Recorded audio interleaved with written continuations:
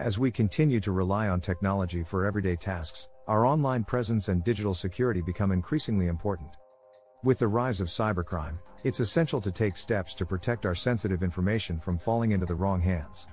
However, while we might be aware of the usual suspects, such as phishing emails or weak passwords, there's a lesser-known tool that cybercriminals can use to their advantage: Visualping. Visualping is a website monitoring tool that tracks changes to a website's content and notifies the user when an update occurs. While this may seem innocuous at first, it's important to understand how Visualping can be misused by hackers for nefarious purposes. In this article, we'll explore how hackers could use Visualping for bad and what we can do to protect ourselves from these attacks. Visualping is a web monitoring tool that allows users to track changes to websites, online forums, and any other web content. The tool uses artificial intelligence to analyze the visual elements of a web page and detect any changes. This makes it an incredibly powerful tool for anyone who needs to keep tabs on updates to web pages or wants to be alerted when a specific change occurs. So, what can Visualping be used for? The possibilities are endless. For example, businesses can use it to monitor their competitors' websites for changes to their products or services, pricing, or promotions. News organizations can use it to monitor breaking news stories and stay ahead of the competition. And individuals can use it to track changes to job postings, real estate listings, or any other online content that interests them. One of the biggest benefits of Visualping is its ease of use.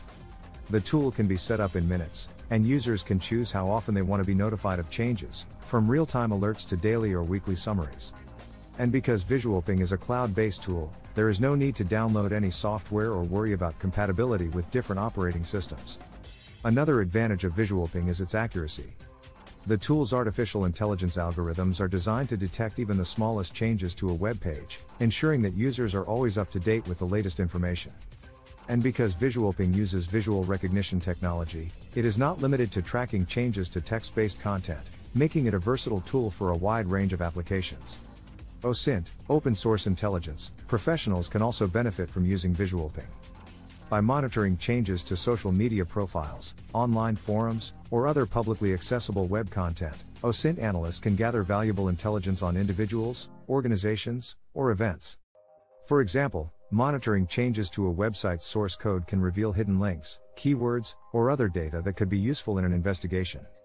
It's important to note that while Visualping is a valuable tool for monitoring changes to websites, it can also be exploited by hackers for nefarious purposes. Here are 3 examples of how hackers could potentially use Visualping for bad. Credential stuffing.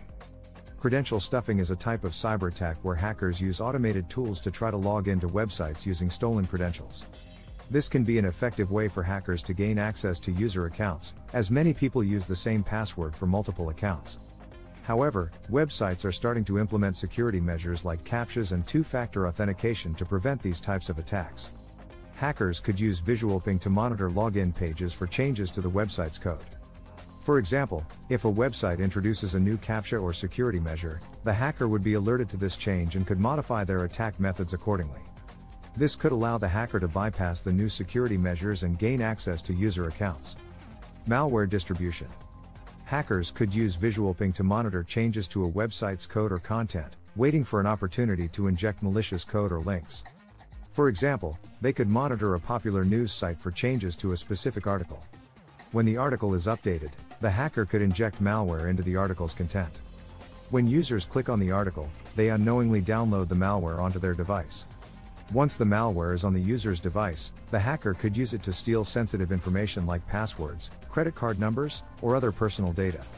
They could also use the malware to take control of the device, turning it into a bot that can be used in a larger-scale cyber attack. Phishing scams. Phishing is a type of cyber attack where hackers use fraudulent emails, text messages, or websites to trick users into giving up sensitive information like passwords, credit card numbers, or other personal data. These attacks can be very effective, as they often rely on social engineering tactics to convince users to hand over their information willingly. Hackers could use Visualping to monitor changes to a website's content, allowing them to create convincing phishing scams.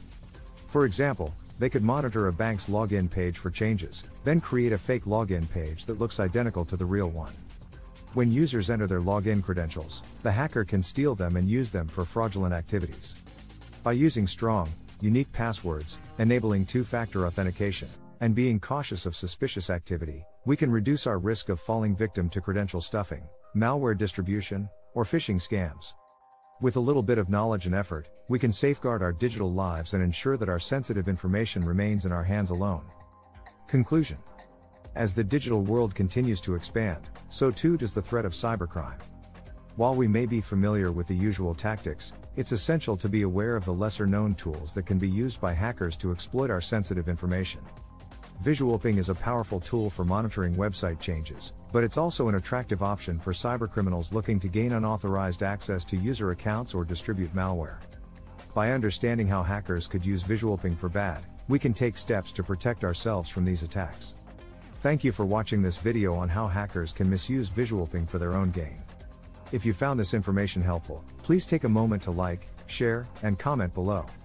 I would also love to hear your suggestions for other OSINT tools to explore in future videos. If you're interested in supporting my channel and helping me to continue creating informative content, please consider subscribing and donating to my PayPal account. Your contribution will not only help me to improve my channel, but it will also help me to pay for my psychology degree, which is a significant expense. Thank you again for your support.